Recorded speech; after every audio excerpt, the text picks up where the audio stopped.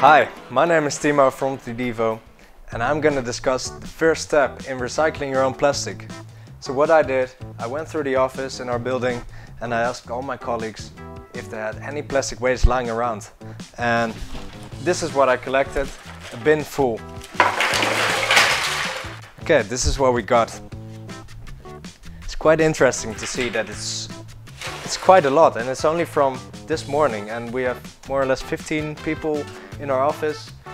Imagine how much waste we would produce in a week or a month or even a year. So that shows the importance of recycling your plastic.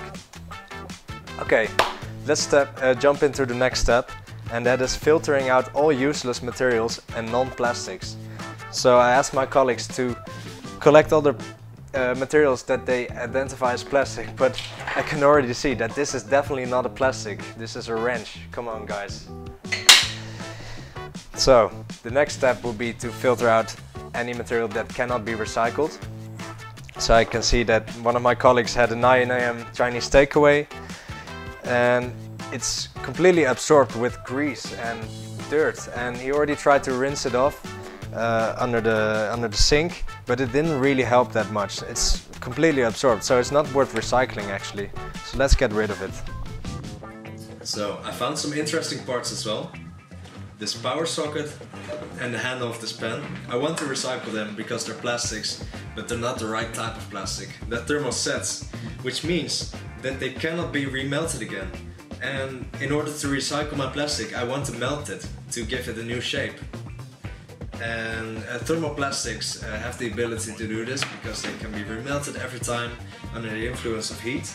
But since these can't, I'll just remove these. And also these styrofoam blocks. Yes, it's plastic. Yes, it can be recycled, but is it worth your time and effort? No, it isn't. Because now it looks like quite a big batch of plastic, but if you compress it, it's actually a really small piece of plastic.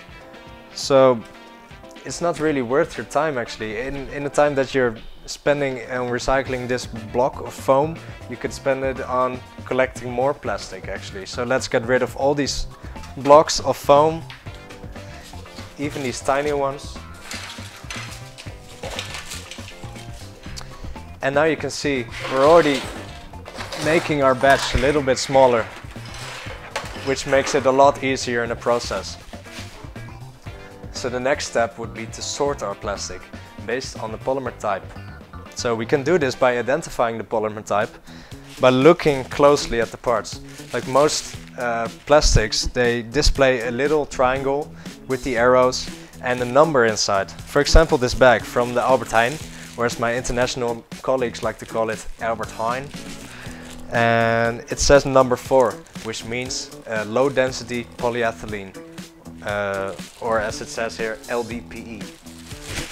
So based on this information on all the parts, we can start sorting all our plastics, and that makes it a lot easier for the rest of the process. So let's get started.